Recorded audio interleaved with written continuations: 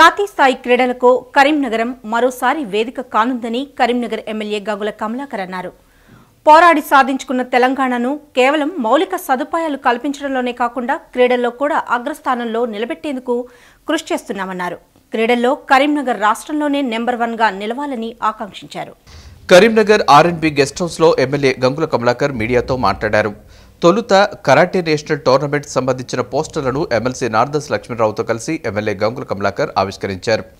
Karimnagar indoor స్టేడియంలో chief minister cup karate జాతీయ స్థాయి పోటీలు జరగనున్నాయని ఎమ్మెల్యే గంగుల కమలాకర్ చెప్పారు. ఈ నెల 19 నుండి 21వ తేదీ వరకు 3 రోజుల పాటు కొనసాగనున్నాయన్నారు. ఈ కరాటే ఛాంపియన్షిప్ పోటీలో 24 రాష్ట్రాల నుండి సుమారు 1500 మంది కరాటే క్రీడాకారులు పాల్గొనున్నారన్నారు.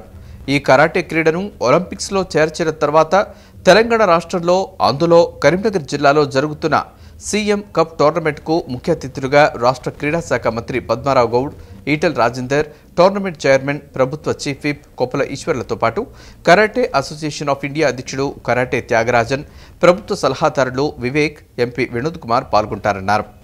పోటీల్లో పాల్గొనేందుకు కరీంనగర్కు వచ్చిన క్రీడాకారులకు ఎలాంటి ఇబ్బందులు తలెత్తకుండా అన్ని రకాల వసతి సౌకర్యాలు కల్పిస్తామన్నారు.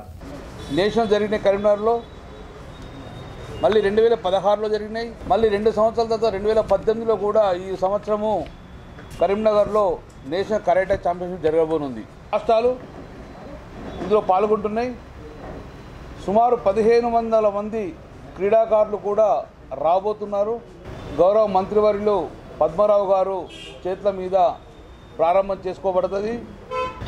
కరాటేను అన్ని రకాలుగా ఆత్మరక్షణ కోసము ఉపయోగించుకునే విధంగా, చిన్నపిల్లలలో కూడా చైతన్యం వచ్చే విధంగా, అవేర్నెస్ విధంగా రావడానికి ఎంతో తోడ్పడుతుంది. కాబట్టి తల్లిదండ్రులకు ముఖ్యంగా ఈ యొక్క క్రీడలకు రావాల్సింది కోరుకుంటూ వాళ్ళ పిల్లలకు కూడా ఈ యొక్క కరాటే క్రీడలు కూడా పార్టిసిపేట్ చేయించాలని చెప్పి మనసా కోరుకుంటూ, దిగ్గజానికి మా యొక్క సోదరులు, పత్రికా సోదరులు కూడా నేషనల్ లెవెల్ కాబట్టి చాలా ప్రయారిటీ